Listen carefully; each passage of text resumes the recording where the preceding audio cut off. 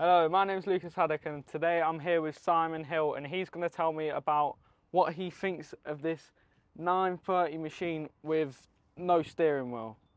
And he's going to tell us how you actually use it without a steering wheel. I know many of you are as puzzled as I am. So Simon, well, initially, Lucas, I was a bit sceptical not having a steering wheel because I've drove wheel loaders many years with that.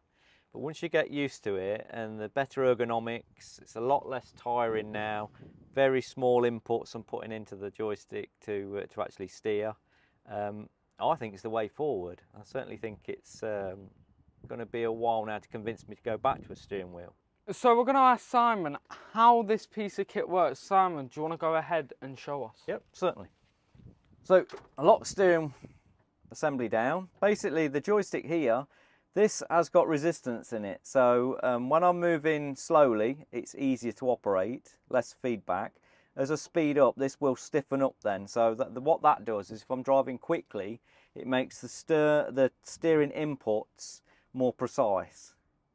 It's very light, very easy to use. So on here I've got my FNR, so forwards, backwards on there, and then I'm at the back of the seat now. I've got good posture and easy access to my lift and tilt controls here.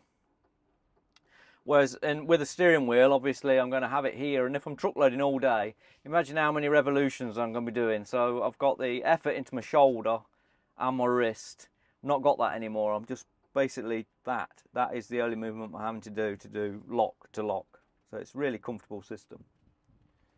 So Simon, what do you think the advantages are of using no steering wheel? Without a steering wheel, particularly if you're doing long shifts, so truck loading, Y cycles all day long, this really is less tiring. So there's going to be less fatigue for the operator, which is then going to make him more efficient. So you're going to get more work done with the machine, I think, because always making the operator feel comfortable and less tiring is going to be far more efficient in the cab. So this is it for me and Simon now, and this new prototype 930 that's going to be available early 2024. Thanks for your time, Simon. I hope to see you again soon. No problem. Nice to see you.